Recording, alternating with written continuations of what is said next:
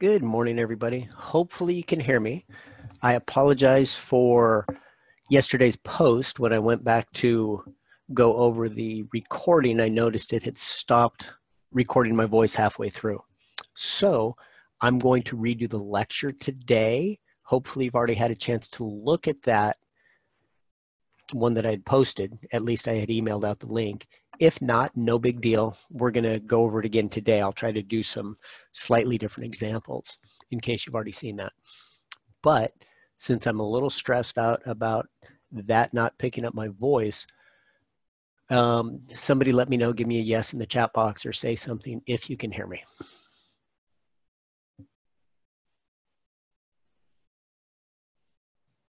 Yeah, we can hear you. Perfect, thank you. I was looking at my chat box saying, okay, come on, somebody let me know. All right, I appreciate that. We do have 20 participants. I think 2 of those are me because I'm on my regular screen that I'm writing on, and I'm on my screen that I can see what you guys see so that I make sure that I am presenting the correct material. Okay, anyway, the exam we had last time, the average was about an 86, which was pretty high. So hopefully that meant that you guys understood what you were doing. We will go on that assumption at this point. So anyway, what we're doing now is we're going into a new chapter, chapter 4. It's the other half of calculus. So the first half of calculus was what they call differential calculus, where we take derivatives, we differentiate things. And in that, remember, we were finding the derivative, which was the rate of change of the function. So we were finding how a function changed. We would look at, say, marginal revenue, marginal profit. Marginal profit, of course, is the profit on the next unit we sell. Well, now we're going backwards. Think about marginal revenue. And we say, hey, I know how much revenue I make on the next unit I sell. It's just the selling price. Well, we can use that. That's oftentimes easy to find. I can say, hey, I know if I sell this unit, I make $5. Well, that's actually the derivative that we know. So I can take that derivative, go backwards, and find the function itself. Antidifferentiation is just doing that. So we'll say, well, that's not how I want to start. We'll say in antidifferentiation, not sure why I capitalized that, we go backwards from the derivative to the original function.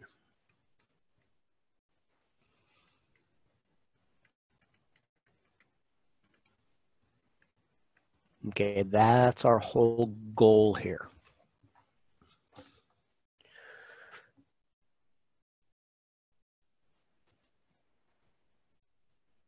So instead of finding instantaneous change,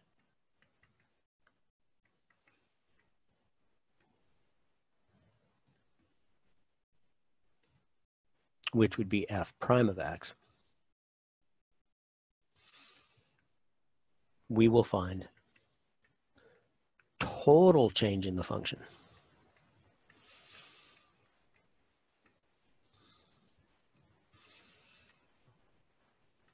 F of x.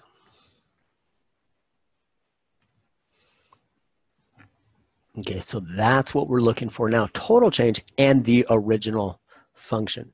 So I'll underline original function up here as well.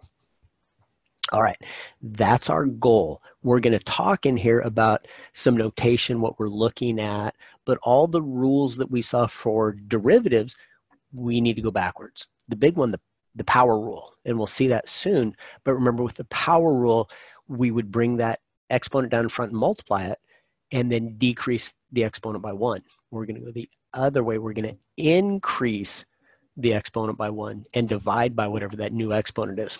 So we'll see that as one of the shortcuts coming up in just a minute.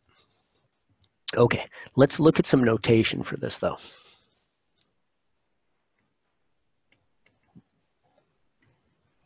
So remember, we'll say recall so that you know that we've seen this before. If I saw d dx in front of something, that meant take the derivative of whatever's inside there. So that means take derivative.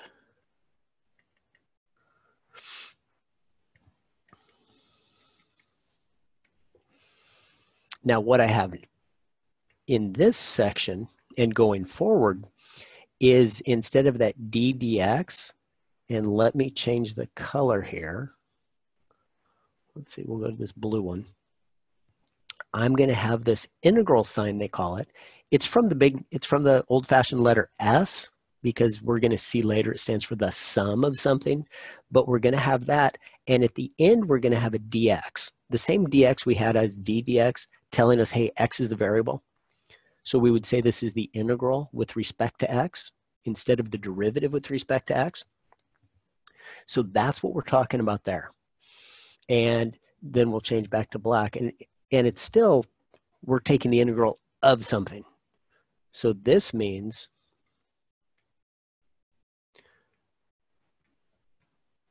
take antiderivative.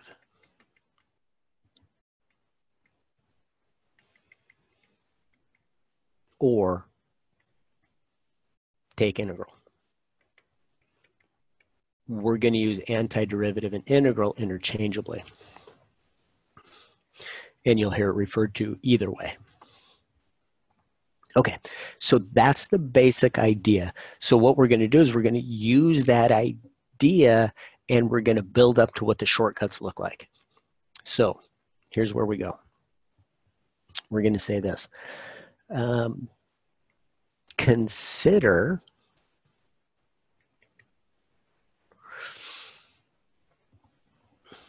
say I have something like the integral of 3 with respect to x. What that's saying is find a function whose derivative is 3.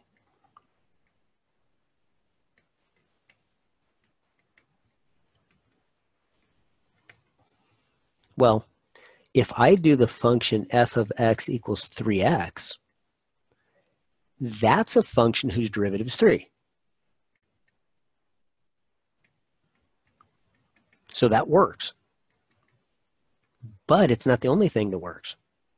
If I took another function, say g of x, and I had 3x plus 7, that also has a derivative of 3.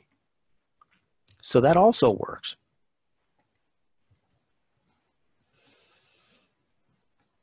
But if I had another function, h of x, 3x minus 2, that also has a derivative as 3. And so all of those are correct answers. But notice all I've done is I've either added or subtracted a constant.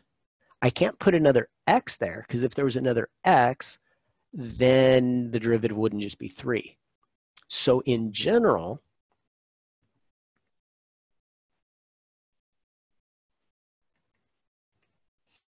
the answer is, let's write down the problem also, the integral of 3 dx. The answer is going to be 3x, but it might be plus some constant c. Because the constant might have been 7, the constant might have been negative 2. For that f of x, that 3x, the constant there would have just been 0, so we wouldn't have seen anything there. And we'll say here, in general, we don't have to say this, notice this isn't in the box, where c is any constant. And then we'll see later in the section, we do some applications. We're actually going to find what that constant is in terms of whatever the problem is. Okay, so that's our basic idea. So what I'm going to do is I'm going to show you the shortcut rules so that we can look and we can find out, hey, you know, how are we going to do this in general? Do we have any rules for this? And of course we do. So let's say shortcuts for integrals. And again, at this point, if you want to call them antiderivatives, as we go further and further, you'll hear them referred to as integrals. And in fact, I had mentioned all the calculus we've done up to this point was called differential calculus. This other half of calculus is called integral calculus. It's not called antidifferential calculus. It's called integral calculus. So integral is what you'll hear quite often, and that little S symbol that I did is called the integral sign. Okay, so here's my first rule. If I have a constant, and we just saw this with the 3, if I have the integral of some constant, we'll call it k. Now I know k is not a variable because that dx says x is the variable. So k has to be a constant in this case. Well, we just saw that the antiderivative of k is going to be k times some x. Because now if I take the derivative of kx, the x goes away, I just get k. But it might be plus some constant. And we usually say plus a constant. We don't say plus or minus because the constant could have been -2. So as I did before, that 3x minus 2 as an antiderivative, the constant could be plus or minus. It doesn't matter. But we usually write it. We typically just write it as plus c. So there's my first one. That was an easy one. That was constant rule. The next one is the big one that we're going to do, is the power rule. So now if I have x to some n power with respect to x, I'm taking the integral. Remember what I do, I'm going to add 1 to that exponent. But instead of multiplying by the exponent, I have to divide by it. Usually they put that as a fraction. Our author puts it as a fraction. This is the way I like it. Some people just put it as a denominator, which I don't like quite as well. And then always plus c. So this was my power rule. And what I'm going to do is I'm going to list all these, and then I'll just do examples of all of them. But I want you to have the list all together. Okay. The next one, now we're getting into some special cases. If you remember, we had something that the derivative was 1 over x. Well, that something, remember, was the ln. And usually they write it as the absolute value of x, and then plus c. And the reason for that absolute value is we're going to see later when we talk about areas, if x is a negative value, I can't take the ln of a negative value. But if I make that negative into a positive, now I can. And what that's going to do, it's just going to represent an area that I can actually find. So I would want to be able to find that area, even with, if x was negative, because it does represent a specific area. Okay, and that's, I'm not going to name these. I guess if I could, I'll tell you in the book, they just call it the natural logarithm rule. And we also have a rule for the exponential e. So if I have e to the kx dx, again, k must be a constant because x is the variable. Now, be careful. A lot of students will mess this one up. They want to do that e to the x like they do the x to the n and drop the power by 1. Well, we don't drop the power by 1 with e to some power. We never did that when we took the derivative. So we're not going to add 1 to the exponent here. We still get back, and notice I'm leaving a little room, we still get back e to the kx, just like we always do. If I took the derivative, I'd have to say times k because of the chain rule, but I'm not taking the derivative, I'm going backwards. So instead of times k, I divide by k. So we usually put 1 over k in the front. We do the reciprocal. And again, plus c. And we'll show all these as we get a little bit further. I'll show where we take the derivative and we see, oh yeah, we actually do get that as the derivative, what I originally started with. And the other two aren't really rules, they're properties, but I'll just list them here so that we have them. One is similar to the constant rule that we had, where if I have a constant times some function f of x dx. Remember, the constant multiple rule with multiplication, when we're taking derivatives, said, oh, I can keep the constant there and then just take the derivative of the function. Well, I can do the same thing with integrals. I can keep the constant times the integral of the function. So just like derivatives, the constant multiple stays. And then lastly, if I'm taking the integral of either two functions added together or subtracted, I can just take the integral of each one individually and then add or subtract. Let me move this up. So I could take the integral of f of x dx and then either add or subtract whatever the question's asking for. Oops, the integral of gx dx. Okay, so those are my 6 rules and properties. And so now we're just going to do a bunch of examples. So let me see. I don't know why my chat window is not working in my other box. Yeah, mine's not working either. I only can send you a private message. I can't do a to everyone or no. Oh, that is really weird. Oh, that's why I can't see anything in my other box. Yeah, I only can send it to you. What if I wonder if there's a setting on my side? I could just say a question out loud. It's fine. Right, but not everybody has a microphone. Ah, true. Is the problem. So, but you are absolutely right. Let's see. So that's where I'm getting all the I can hear yous, which is very nice. Okay. So I can't see that since they're private messages, I can't see them on my other screen because I'm just logged in as student, but I can see them here. And there is something for multiplication and division, and we are actually going to do the one for multiplication. We don't do the one for division. That's something that we don't really need to see at this level of calculus. It is in the book. It's not in this section though. So the one for multiplication is called integration by substitution, which we will do. The one for division is called integration by parts, and we're actually skipping that section. That's just, I felt that's just beyond what we need to do. So, but there are things for those. And we actually have something that's similar to the chain rule, which is called, what's it called? Use substitution? Not use substitution? Man, it's skipping me at this point. Okay.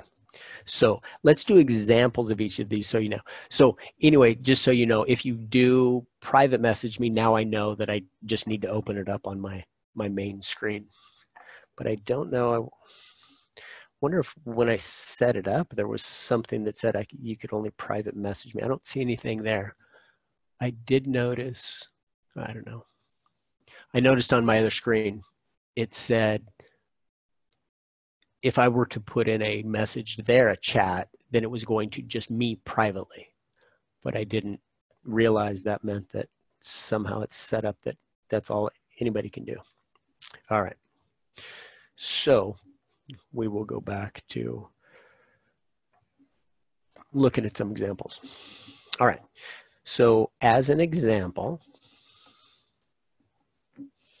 let's say we have the integral of 6 with respect to x.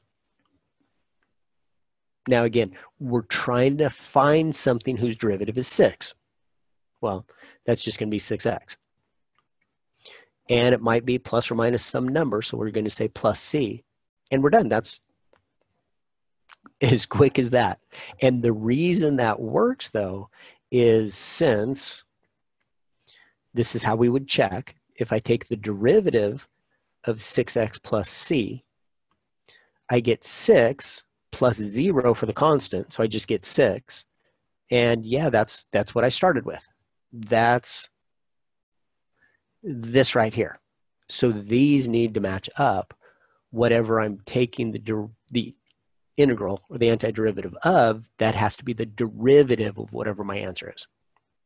So notice those do check. And so that's one of the things that's nice about antidifferentiation, is we can always check our answer by taking the derivative and making sure we get the same thing. All right, I'm going to erase those blue circles. All right, so let's just go a step from there. If I have, say, the integral of x to the 4th power with respect to x. Well, remember, with derivatives, I'd drop that 4 by 1 to a 3. I'd bring the 4 down and then make it a 3. But instead of dropping it by 1, I'm going to add 1 to it. And I divide by whatever that new exponent is. Now, I'm going to write it out this way, and we'll do that most of today. But ideally, in your head, you'll just say, oh, that's x to the 5th, because I add 1, and I divide by 5, or multiply by 1/5. And so you'll skip that middle step, go straight there, and then do your plus c, and you're done. Again, we'll check real quickly, because that seems weird. So I check by taking the derivative. 1/5 x to the 5th plus c. Well, remember that constant multiple, the 1/5 stays, but then I take the derivative of the 5, or the x to the 5th, which gives me 5x to the 4th, and then plus 0 for the c. Well, that 1/5 canceled out the 5 that came down. And so we just get x to the 4th, which checks off as what we started with.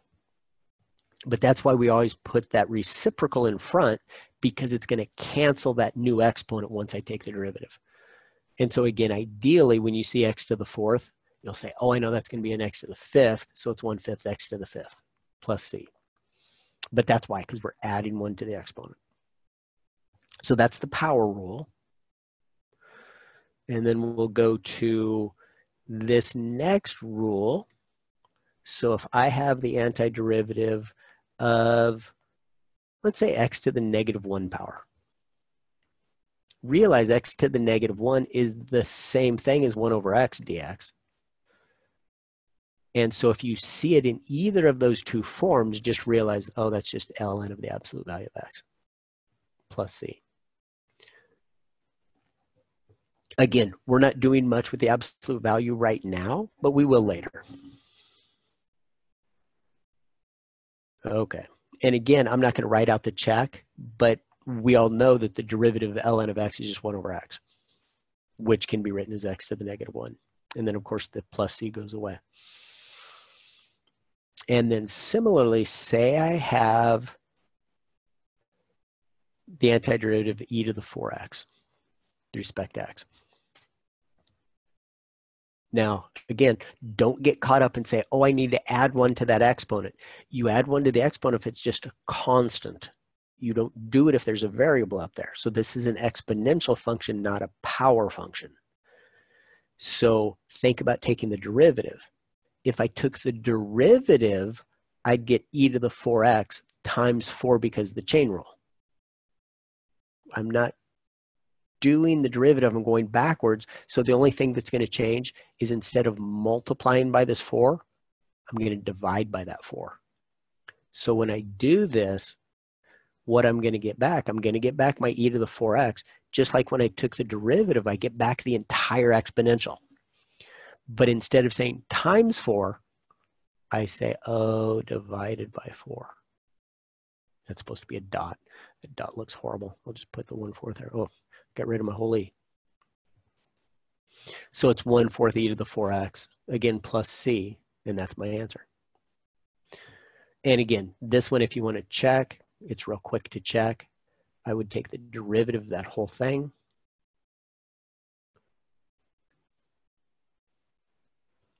So I'd get the 1/4 constant multiple, e to the 4x, but then times 4 because of the chain rule, plus 0 because the derivative of a constant, and then this 4 and this 1/4 cancel each other out.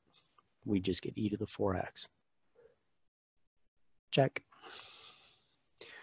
And again, that's what I started with, so we know that's the right answer. Okay, so those are the basic one, those two other properties that I showed you. So let's look, for instance, at the power rule, or the constant multiple rule, rather. So now say I have 8x squared dx. I can think in my head, I usually don't write this out, but we're just going to look at the x squared dx. So the 8's still going to trail along. It's just going to multiply by the answer. But again, in my head, I'm not doing that. I'm just saying, okay, the 8's still here. The x goes up by 1, and I have to divide by whatever that is, plus c. So what I'm getting is I'm getting 8 times 1/3 x to the third plus c. And then usually, since that's really 8 over 1, we would multiply those fractions together and get 8/3 x to the third plus c. And so had that been a 1/2 or a 1/4, I would actually go through and reduce the 8. But this case I can't, so I just leave it as an improper fraction. Okay, so that's all that constant multiple one is. And then lastly, if I have two things I'm adding up, say I have, well, let's go with x cubed plus e to the 2x. So now I've got a couple things here. And then that property was just saying, oh, we can treat these separately. Don't think about this whole thing as, wow, how do I do this whole big long thing? We just say, oh, it's the integral of x cubed dx plus the integral of e to the 2x dx. And then you do them separately. We still have to do them. We don't get out of that. So remember, let me show you just the shortcut, how I'd like you to think about that. That x to the third is going to go up by 1, so it's going to be x to the fourth, and then just multiply by the reciprocal. The e to the 2x, we get back the e to the 2x, but with derivatives, we'd say times 2 because of the chain rule. So now we're going to divide by 2. And then... How did you get the 1/4? With the taking this piece right here, remember what I do is I add 1 to the exponent, and then I divide by whatever that new exponent is. So those went up to 4s, and so that was a 1/4. So remember, with antidifferentiation, you just go up 1 with the exponent instead of down 1. So I'm concentrating on the exponent first. I go up 1 on the exponent and then divide by that new exponent. So you should have the reciprocal of whatever you have in your answer as the exponent. That as a fraction flipped over should be what the coefficient is. I thought you'd do the 1/2 divided by e to the 2x. If I'm looking back at the notes, you did one of the examples just by itself. What do you mean by 1/2 divided by, like 1/2 divided by? So on one of the, no, the first one you wrote right here. It's not supposed to be a divided by. It's supposed to be times. Oh, then I misunderstood. Misunderstood you. I thought you said divide back up there. Okay. Oh, no, we're not dividing by the 1/2, we're dividing by the 2. Because the change is times 2. So when I said divide by 2, so if I write this, that's the same as dividing by 2. Some authors actually put it where it's divided by 2 this way. And then we do literally see it as divided by 2. Okay. But I'm doing my divided by 2 is multiplying by 1/2. I definitely see where the way I posed that could definitely lead to confusion. But yeah, either of these are both equivalent, multiply by 1/2 or divide by 2. Okay. All right, so let me erase some of that stuff so it doesn't. So if anybody looks back over this, they're like, where'd that come from? All right. We'll leave that up there though, because that was good. So those are all of our properties, all of our shortcuts. And so what we'll do is let me just show you a couple more examples of some things in here I'll pull a couple problems out of the book, and then we'll look at what to do with that C. So let me see if I can see some things that are what I consider interesting. Here, let's do problem 10 out of the book because it's got a lot of steps to it, but I think you'll see that it's pretty quick. So I've got 3t squared minus 4t plus 7. And so there's a lot of steps here. Now we have to say dt with respect to t because t this time is the variable. And so I'm not going to write it out as 3 separate integrals, but notice the first thing I'm doing is I'm using that property that says, oh, if you're subtracting 2 different terms, then you can do each one separately. If you're adding different terms, you can do them separately. So in my head, I'm breaking this up as 3 different integrals. I'm not going to write it because I think that just makes it look more confusing. But now I'm going to take each of these individually. So that first one, the 3 is going to stay. It's a constant multiple. The exponent goes up by 1, but then I have to go 1 over whatever that new exponent is. Let's not skip that step. It's 2 plus 1. I do the same thing with the 4. It stays. It's a constant multiple. The t, right now it's a first power. It goes up by 1, but then I multiply by the reciprocal of that as well. Times. And then the 7's a constant. We have to put a t on it, and then we have to put plus c. Now what I've done there is I've done the constant rule, I've done the power rule, I've done the constant multiple rule, and I've done the add or subtract. So I've done 4 different properties in this one problem, and we'll just clean everything up. Notice this is a 3 times 1/3 t to the third minus 4 times 1/2 t to the second plus 7t plus c. And then I can reduce all these. Obviously, this 3 cancels that 3. 2 goes into 4 twice. And then my answer is just t cubed minus 2t squared plus 7t plus c. Lots of pieces, a lot of moving parts there. But what I'll do is I'll take the derivative to show that it actually is what was inside the parentheses. So let's check. Again, that's one of the nice things about this. They're quick to check. So let's say check. And I take the derivative with respect to t. T to the third minus 2t squared plus 7t plus c. So that t to the third, I get 3t squared. And then negative 2t squared, I get minus 4t. And then plus 7, the constant goes to 0. And then check, that's what I started out with originally in the box. And I had a question, why do we put c instead of x? Well, because if it was an x, then when I took the derivative, I'd get a 1. So the plus c is because when I take the derivative, I get a 0. And any constant, when I take the derivative of it, will give me back to the original function.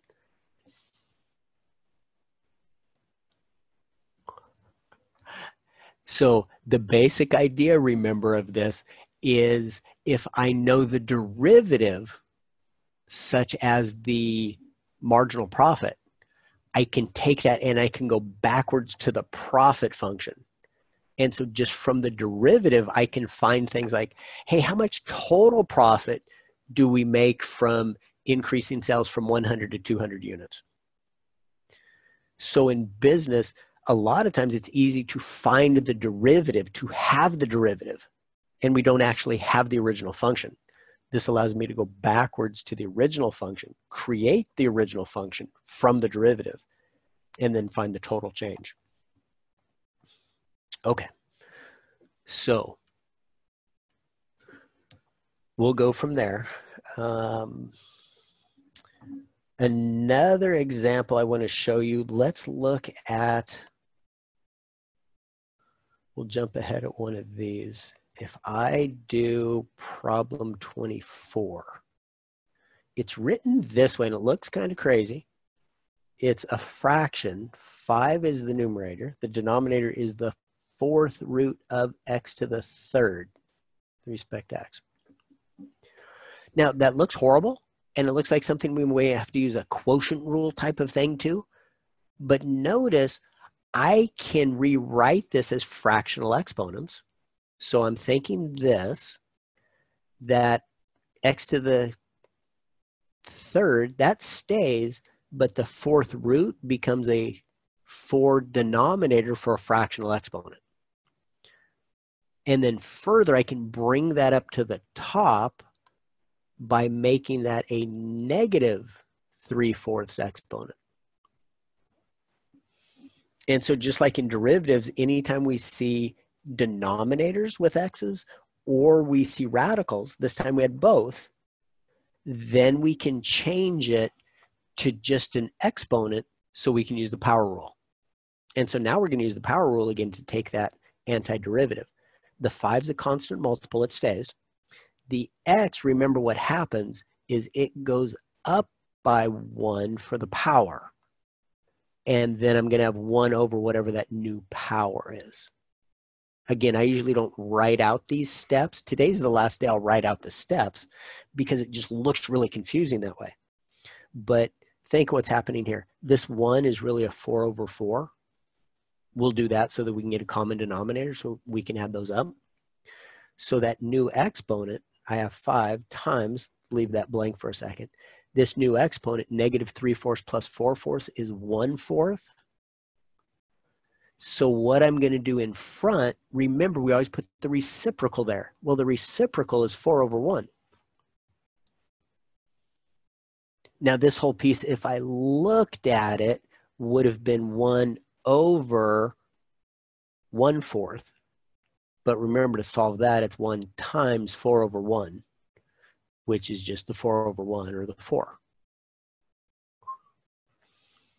So that's why here, I forgot to put my plus c a couple places. So here my answer is just going to be 20 x to the 1/4 plus c. And what I'm going to do is I'm going to check that to make sure it's the right answer, because there's a lot going on there. So let's look. So again, check. We'll take the derivative with respect to x, 20x to the 1/4. Much easier to check because we're good with derivatives. So we've got that 20. We bring down that 1/4 x. We drop that by 1, which makes it a 3/4, negative 3/4, and then plus 0, of course. And then 1/4 of 20 is 5. So we have 5x to the negative 3/4, which is 5 over x to the 3/4, which, should I keep going? Which is really 5 over the 4th root of x to the 3rd. So if we want to make it look exactly like the original problem, we can. But several steps, because we have to remember all our properties of exponents, and not the properties, but the negative exponents, the fractional exponents, all of that. So that one kind of a bit involved with all those fractions. Let's look at a simpler one. We'll do it in 2 pieces so that we can get a little more practice on that. We'll just call it example. I'll just make this one up. So what if I have 1 over x to the 5th, and then we'll say minus the square root of x. So there's one. That'll give us both the negative exponents and the fractional exponent. Practice. Because if I rewrite this, that's x to the negative 5 minus x to the 1/2 power. So remember, the square root's the 1/2. And then now I just have power rule. So when I do the power rule, I go up by 1, and then I do 1 over whatever that numerator is. I go up by 1, and then I do 1 over whatever that new exponent is. And when you start just going up by 1 in your head, and then just adding those, then it makes the problem look a lot simpler because you're not writing out all those steps. But again, I focus on the exponent. So x to the negative 5 plus 1 is x to the negative 4. So that just means this is 1 over negative 4. Minus 1/2 plus 1. Again, that's 2 over 2. So that's 3/2.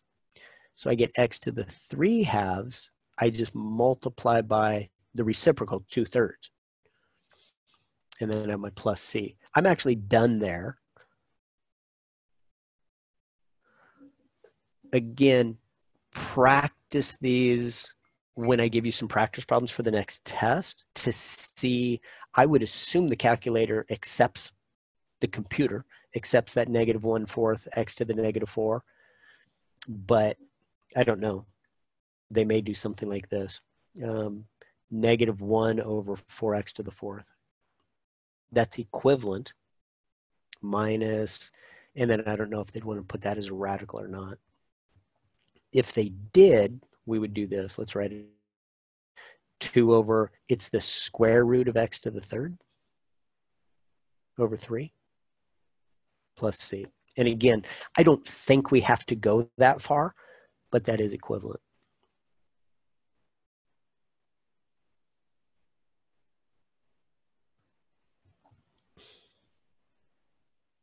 So I got a question. Can you put up the practice test early, or a question from each chapter to practice on top of homework? Well, what I do when I go make the practice test, it's going to be just like the homework problems, because I'm the one that picked out the homework problems. And obviously I'm the same one that picks up the practice test problems. So at this point, until the practice test gets up, because I will tell you, I don't know how early I'm going to be able to get that up. At this point, just do the practice, just do the homework problems in the syllabus. I think that would be your best bet at this point. But I will get, so there's no additional problems from homework that I would assign over the homework problems. It's just practicing them in the computer format once the practice test gets up there, or the practice problems. All right. So now what we're going to do, we're going to look and see how to deal with that constant c. So we'll do a warm-up problem, and then we'll do a couple applications. And it's the same applications I did on what I sent you the link to, although this time hopefully you'll be able to hear me speak.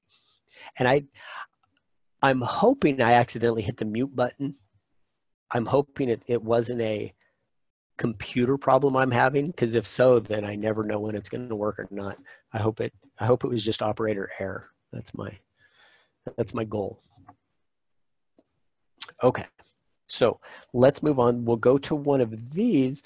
Let's go ahead and do, it's problem 54 out of our book. Now, one thing I want to tell you, on some of the problems when I post, this is sort of an issue for some of you. I'm using the old edition of the book. So when I say problem 54, it's problem 54 out of the old edition of the book, which if you had bought the book in the bookstore, this is the book that they had. This is the book we're using. If you're looking at the e-text, so if you just waited until you got the e-text and now you're able to look at the book because you hadn't bought a book, the e-text for my math lab doesn't go back to the old edition. There's a new edition that's out. I didn't want to change to it in the fall because I was afraid we wouldn't be able to get copies of it in the fall. You've probably been in classes where, oh, there's a new edition of the book coming out. Oh, we're not going to get it for a month. Like, well, that to me was not acceptable. So that's why we stayed with the old edition of the book. So sometimes my numbers that I put on here, if you're looking at the e-text, won't match. Similarly, when I pull a problem to post, like an application, on here when I'm doing a lecture, it's coming from the new edition. So the numbering, even the problem itself, might be different than what you have in the physical book. So realize there's kind of a discrepancy between problem numbers, which sort of comes into play because if you're looking at what I've assigned on the homework, but you're using the e-text, the numbering might be different. What edition is the new book and the old book? The old book is edition 11. That's what I have. And I have No, I understand because you have the book. So, but if you look at the e-text online, it's edition 12. oh, okay. So anybody that didn't have the old edition, they're looking at the e-text. Some of the numberings are going to be wrong. So in the book 11 edition, number 54 shouldn't be a word problem, correct? I don't know, but I'll show you when I get to a word problem. I'll post a word problem. And somebody said, I believe it's chapter 4 for antiderivatives in the ebook. And so chapter wise, we should be okay because it is chapter 4 in the new book as well. It's just some of the problem numbering will be different.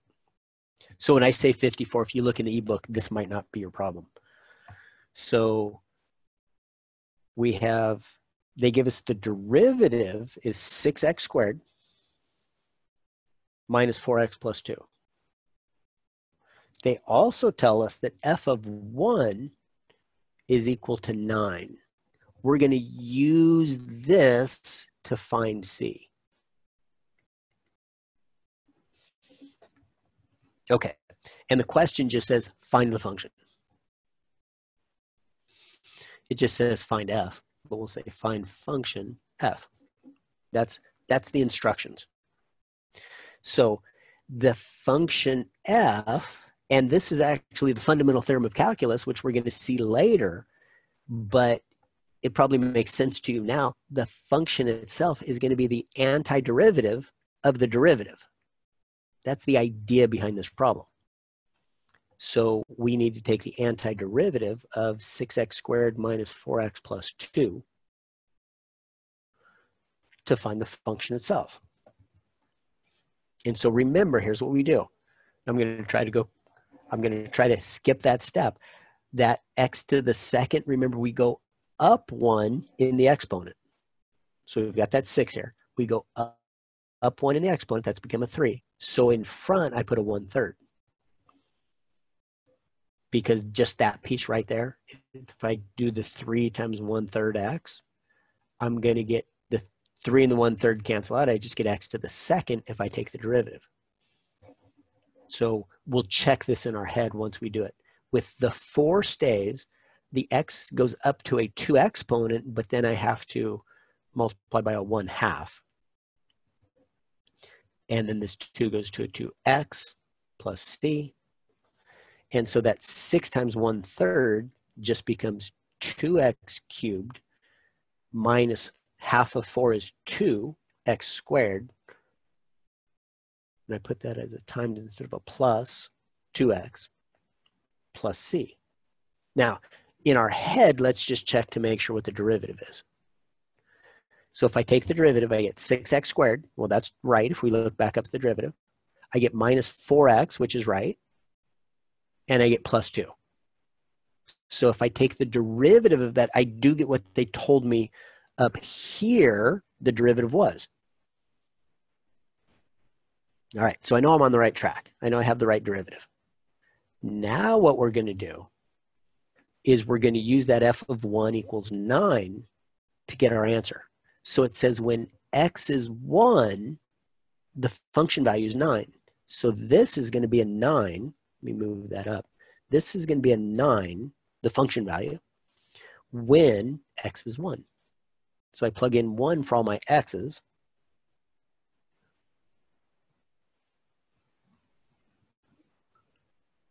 And then I just work that out to figure out what c is. So I do that. 1 cubed, of course, is still 1. Times 2 is just 2. So I get 2 minus 2, because again, 1 squared is 1, times 2 is 2, plus 2 plus c. Those two cancel out. I get 9 equals 2 plus c. Subtract 2, I get 7 is equal to c. And now I can write my problem because remember, I knew the function was that. Now I know c is 7. I'll just plug that in there. And so my function, my final answer, f of x equals,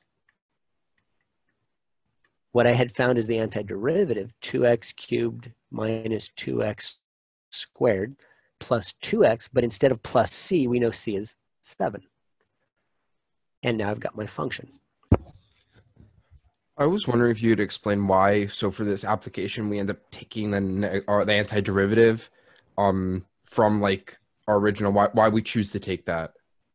Because they wanted the original function, and all we had was the derivative. So we have to take the derivative, antidifferentiate it to get back to the original function. So the antiderivative of the derivative is the function itself. And I was trying to find the function itself, which is why I had to go backwards. Does that make any sense at all? I believe so. Yeah. Okay, It's kind of similar to what we had to do on like the practice problems for the test, where we had to kind of go back and plug it into the original function, except now it's more solved. Right, but we didn't know what the original, in this problem, we don't know what the original function is. So they're saying, hey, Okay. here's the derivative of some function. And we say, well, if that's the derivative, the original function must have been, and that's what we have in the box, is what the original function was that had the derivative they told us and also had f of 1 was equal to 9. So if I plug 1 in for x there, I'm going to get 9 as my answer. So it satisfies both of those requirements. So what I have in the box right there, what it does is if I come back up here, it does have this derivative. And if I plug in 1 for x, I do get 9 for the function value. So that, what I have in the box, satisfies both of those conditions. It's not a very good check mark. So that's what I was trying to do, is I was trying to find the function that had both of those qualities. Okay, so let's do a couple examples from the book. And what I'm going to do is, if I can, is I'm going to put them here so you can actually read the problem. And I kind of like this part about doing this online, because you guys have all the work. I can even show you the actual problem. So what I'm going to do, and I'll refer to the numbers here. So if I pull out, where's my problems? If I pull out these problems, I'm going to copy this one, and then I'm going to post it back into my work. So I'm going to post it right here. Paste. So now notice, oh, here's a problem. So I don't have to just read the problem from the board and you're thinking, oh, well, I've never actually read a problem. So here's the problem. And this is what I was going to say. In the new book, this is problem 64. In the old book, it's problem 65. So there's some differences in numbering of problems. The sections usually stay the same, but so in the old edition of the book, so if you have the book from the class, this is problem 65. But if you have it on the e-text in the new edition of the book, it's problem 64. Regardless, we're going to do it. Okay, so it says demand from marginal demand. So what we're trying to find is the demand function, but all we have is the derivative, marginal demand. It says Lassard and Company finds that the rate at which the quantity of flameless candles that consumers demand changes with respect to price is given by the marginal demand function, d prime of x equals negative 4,000 over x squared, where notice x is the price per candle in dollars. Find the demand function if 1,003 candles are demanded by consumers when the price is $4 per candle. So if I look down here and it says 1,003 candles are demanded when the price is $4 per candle. What that's telling me, it says the demand at $4 is 1,003. And so we're going to use that. That's what we're going to use to find C. All right. So we want to find the original function. Well, the original function, the demand function, remember, the demand function is going to be the antiderivative of the derivative.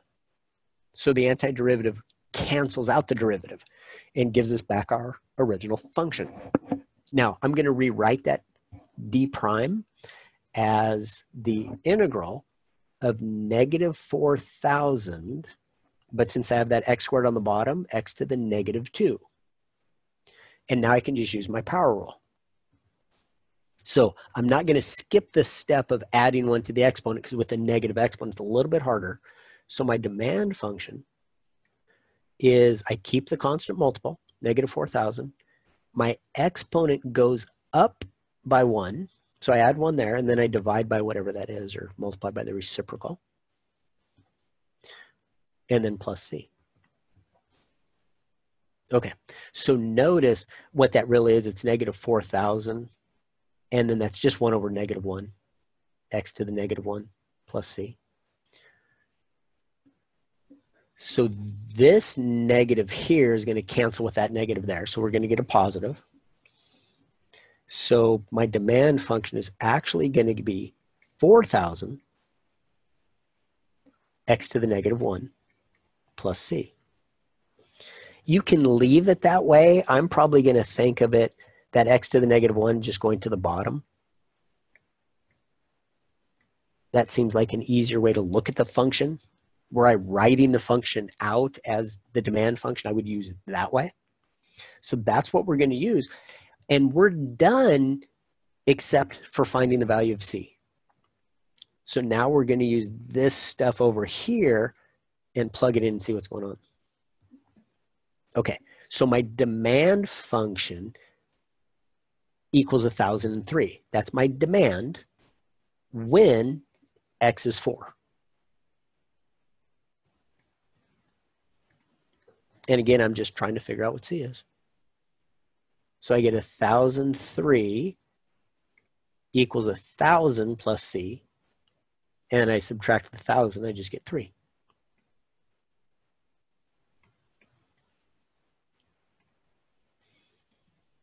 And now I can do my function, because I'm going to bring this down, and I'm going to say, oh, my demand function d of x is 4,000 over x plus 3. And I have my demand function. Now if they said, oh, find the demand at $10 a unit, oh, I'd just plug in 10, and I'd get 400 plus 3. I'd get 403 would be my demand if I increase the price to 10. So I can find the demand now for any value that I want to. And again, that's the power, that's the reason we're finding antiderivatives. Because, oh, now I've got the original function. And now I can find total change. Now, if I wanted to find like the price to maximize revenue, then I don't want the demand function. I want the derivative of demand. I want the marginal demand function, because I can set that equal to 0 and solve. But if I want to say, well, what's the total demand? I don't care what happens if I add $1 more in price. I want to know what the total demand is if the price is $20. Oh, I just plug in 20 here. It's 4,000 divided by 20 plus 3. If I only had the derivative and I plugged in 20, it would tell me what would happen. What's the change in demand if I increase price to $21? That's not my interest right now. I need to go tell production how many units to make, because I'm planning on a certain price. And I want to know what the demand's going to be. All right, let's go on to this last problem. Another application, again, a different number from the two additions. So let's see. So let me click here. Yeah, it should work. And let me go pull that problem up. I've got it right here. So let's copy and paste this one. This one even comes with a picture attached. Very cool. Copy. And we'll paste that in right about here. Okay. So we've got somebody that is working, looks like a welder to me. It says efficiency of a machine operator. The rate at which a machine operator's efficiency, E, expressed as a percentage, changes with respect to time is given by dE dt is 30 minus 10t. Now the dE dt, that's the change in efficiency over the change in time. Remember, the derivative stands for a specific rate of change, where t is the number of hours worked by the operator.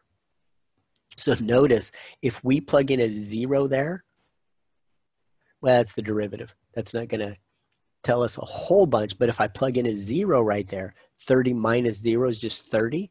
They're saying, oh, in the first hour, the efficiency goes up by 30%. So they're getting more efficient once they start to get warmed up.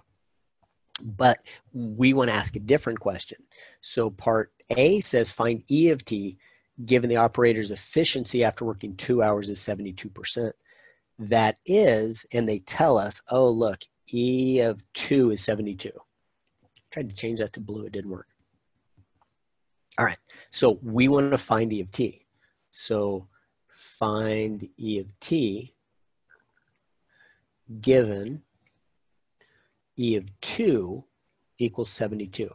So that E of 2 equals 72, that means when this operator's been working for 2 hours, their efficiency is 72% of their maximum efficiency. That's what that means. Okay, so again, E of t is going to be the antiderivative of the dE dt, respect to time. Those essentially cancel each other out. So I'm just taking the integral of 30 minus 10t. It's a weird looking 0. 30 minus, I'm back to my eraser, minus 10t with respect to t. Well, that's going to be a much easier antiderivative. So I'm going to get my E of t, my efficiency after time t, is 30t. Remember, add the t. The exponents, it's going to go up by 1, and then we do 1 over that same number, plus c. So this gives me, I'm not going to rewrite another line of this. I'm just going to write, so notice that's a 1/2 times 10. It's just a 5t squared. Are you not going to have 2 C's in there because there's 2? Oh, that's a good question. We don't need to, because remember, c is just any constant. So if I had C1, for instance, for the first one and C2 for the next one, if I add those together, it's still a constant. So regardless of what those constants were, because if I have the 30 giving me a 30t plus c, and then the negative 10t giving me a negative 5t squared plus c, those two c's still added together are still a constant. We still don't know what the constant is, and we wouldn't be able to break it up between the two anyway. So the short answer to your question is no, we don't need to put 2 different c's there because it's still just a constant. Oh, that makes sense. Thank you. You're welcome. And I like to give a little explanation to it because I know personally, if somebody says, oh, you just do it because that's the way it's done. It's like, well, no, I'm not going to do it. So, but that's why. I'm always I want to understand why. I feel that, yeah. I used to take my dog for a walk, and he loves to run. And I had hurt my knee for a while, so I was on my bike. And I'd go out we have this little hiking trail. And it says no bikes. And I'm like, no bikes, that's stupid. And then I was reading the community newsletter one day, and it says, oh, don't ride bikes on the trail because it leaves ruts in the decomposed granite and ruins the trail. I was like, oh, yeah, I probably shouldn't do that. So now I don't ride the bike on the trail anymore, but it's because it wasn't an arbitrary rule. There was a reason for it. That's why I like to explain reasons for things, even though sometimes students just want a yes or no answer. I apologize for that. Why is the most important question? I'll say that. Well, that's why you asked the question. That makes sense. Okay, so I have my function here. I still need to find what C is. And remember, they told me this. Apparently, I'm still in the eraser. They told me that E of 2 is 72. So the efficiency level is 72 when T is 2. So I plug in a 2 wherever I see a T, and my answer has to be 72. And so that's going to allow me to find C. No fractions this time. This will be a lot nicer. So I get 72 equals 60. 2 squared is 4 times 5 is 20. Remember, exponents before multiplication. And again, the reason for that is that 2 exponent doesn't relate to the 5, just the 2.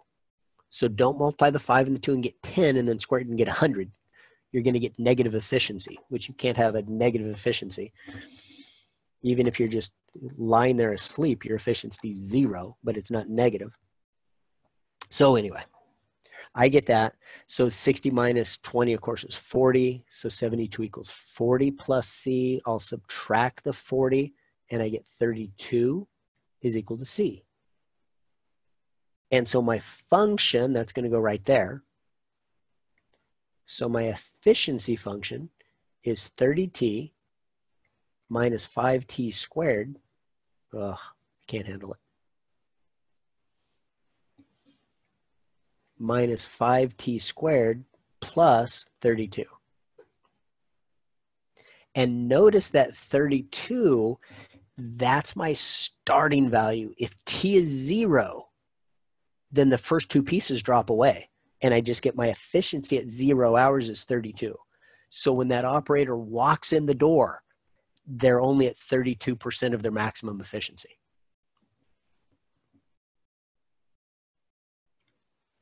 Move up this way. All right. So now we've got the answer. That's the answer to part A. And then we can go to B. Hopefully I'm not moving that too far.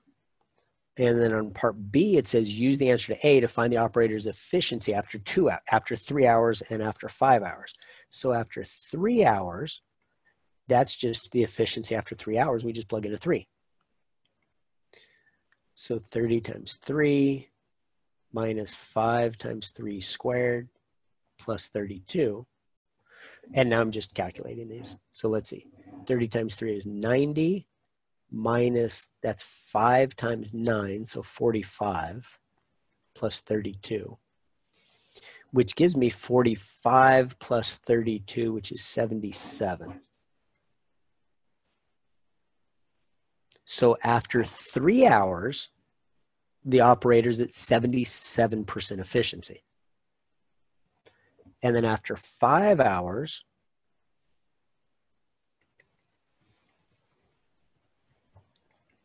now you just plug in a 5, of course.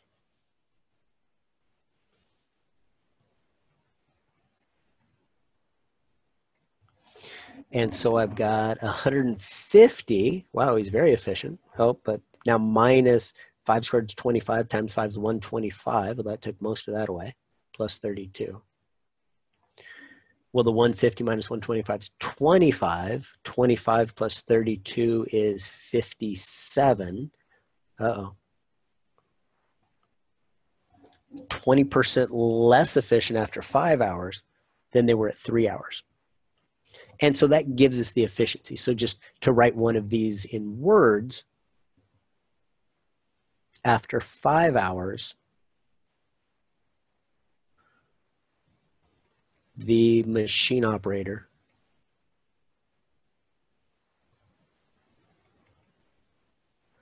is working at 57% efficiency.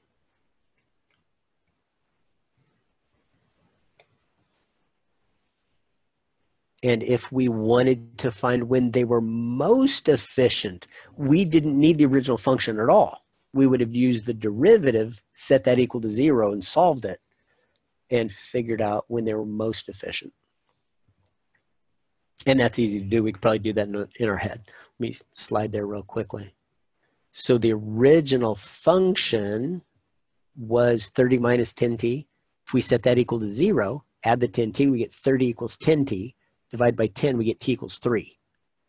So they were most efficient at 3 hours. Again, I haven't checked that yet.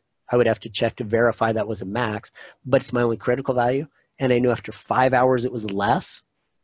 So it couldn't have been a min, had to have been a max, unless it was an inflection point. So I would have to check. Now, just so y'all know, I have a question about the next test. It will be in the same format. So the next test and the final, we have, and in fact, at the school, we've been informed that the rest of this semester and all of summer are going to be completely online. So we're even, Wow.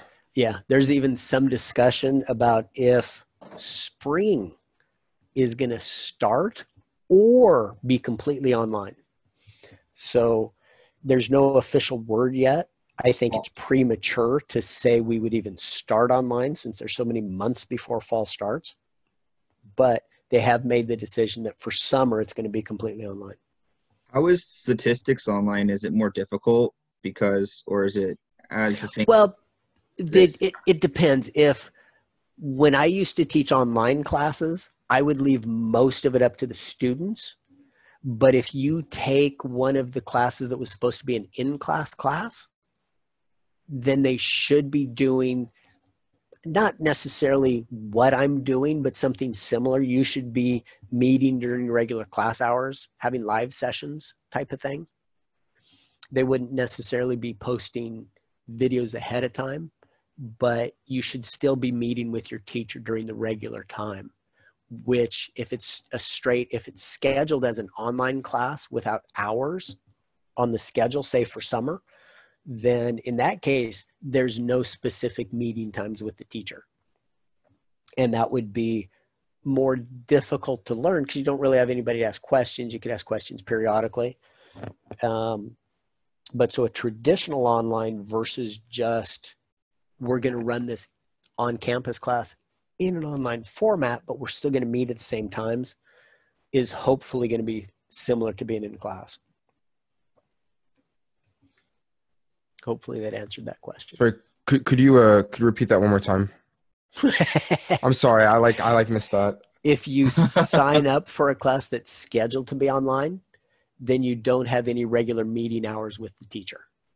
But if the class is, say, over the summer, it was scheduled Monday, Wednesday from 2 to 4. You still meet online with your teacher Monday, Wednesday from 2 to 4. So you still have that interaction and the teacher teaching. So that's not, it should be, somewhat similar to what we're doing in this class.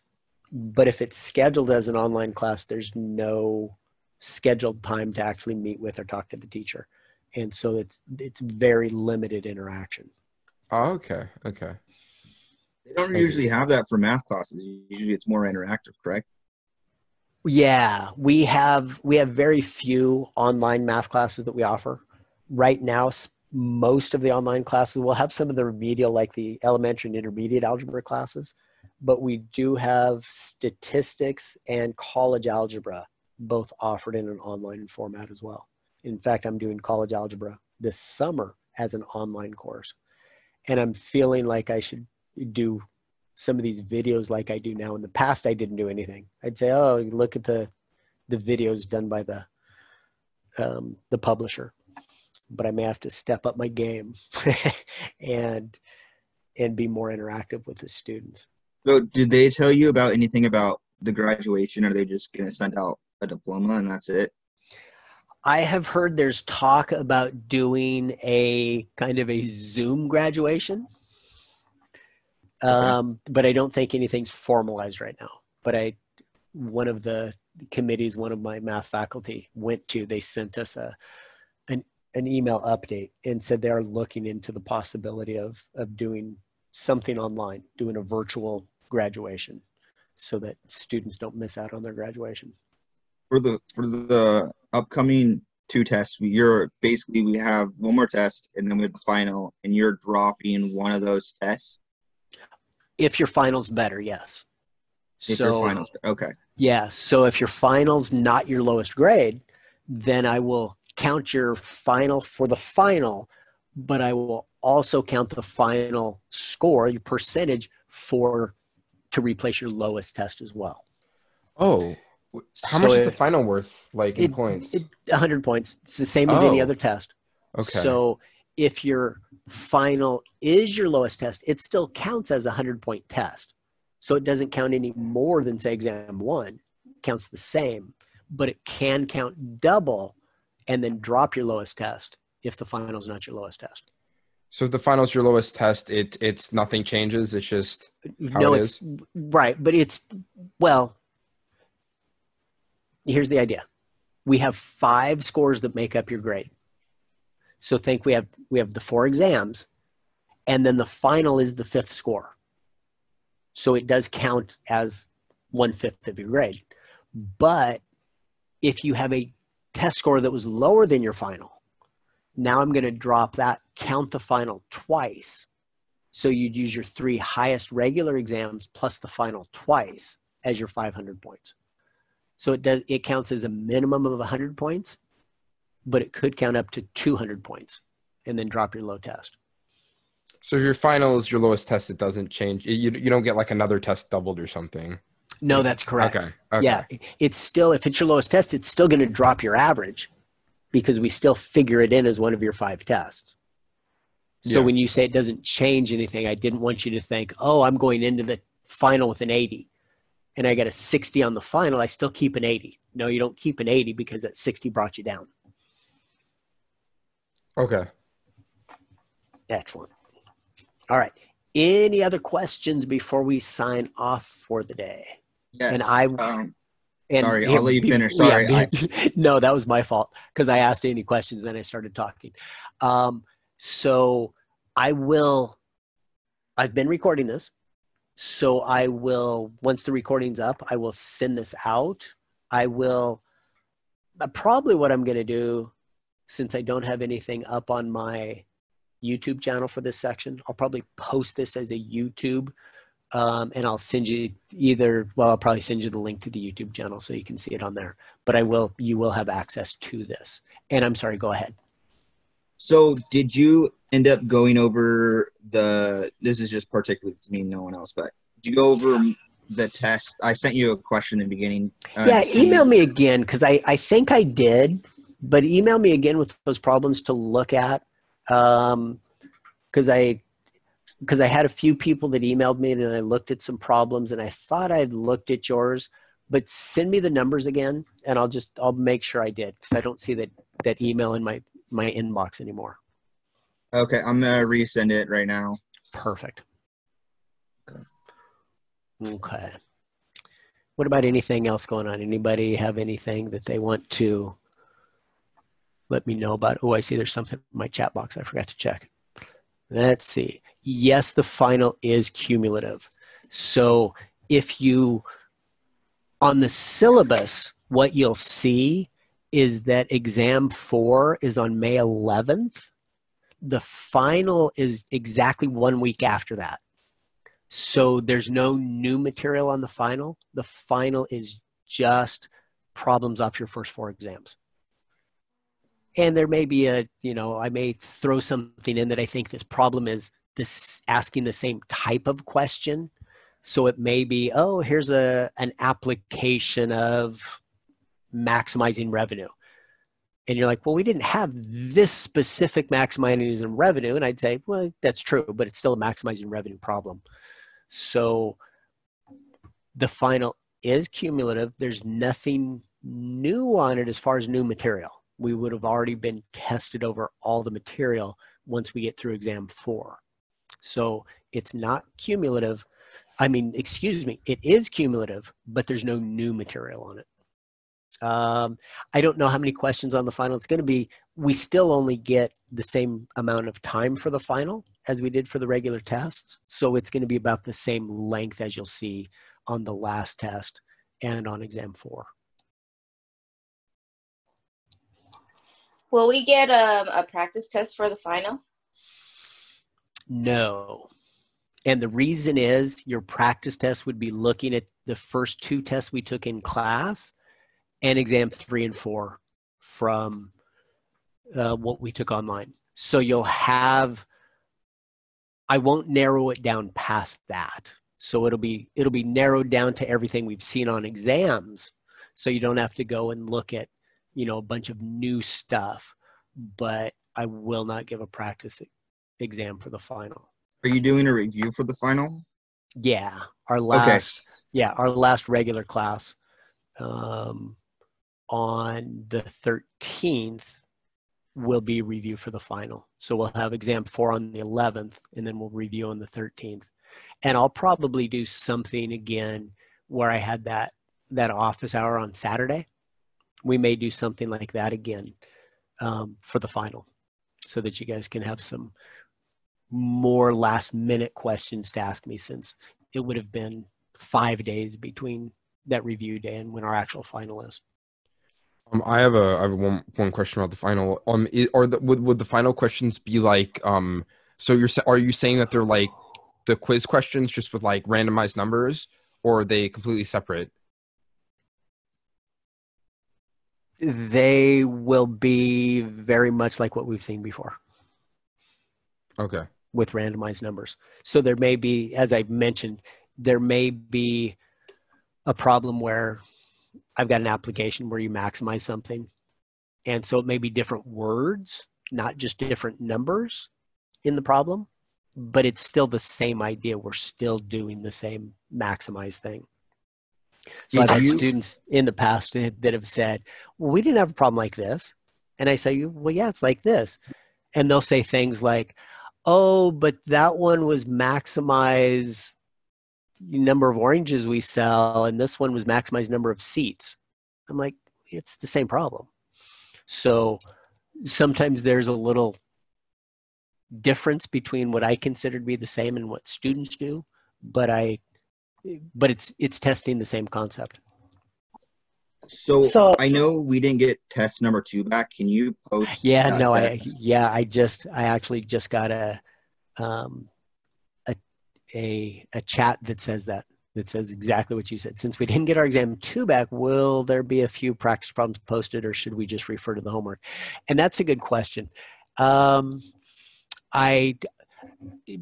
problem I have is the exams are on campus, and I'm not allowed to go on campus. So I'm going to have a tough time getting those to send to you.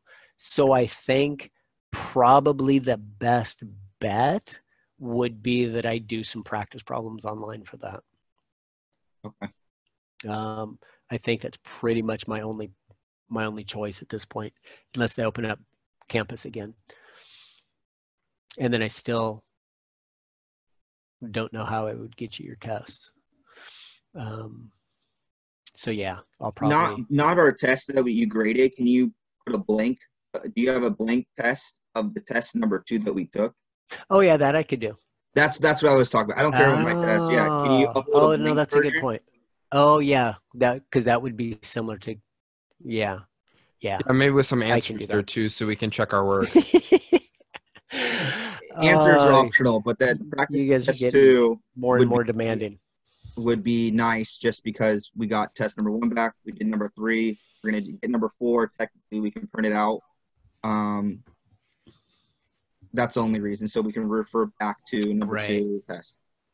Yeah. You can put the answers if you want. I don't care. I can, as long as we get an idea of what's number 2, the question that test number 2 questions are like. Yeah, no, that's a good point. Yeah, I very well may send out the test, and I just had a nice comment about that. I appreciate that. Okay, yeah, I will, and I'm writing myself a note right now to send out a copy of exam 2. You'll be reminded, don't worry. Yeah, no doubt. If you forget. Let's see, math 11. Okay, excellent. All right, anything else?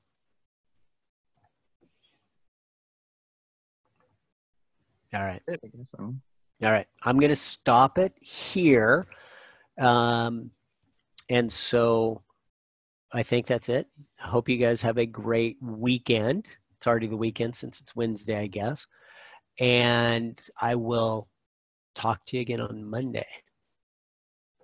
All right. Take care, Have a good everybody. day. Have a good Thanks, you weekend. too. All right. Bye. Thank you, Professor. You're welcome.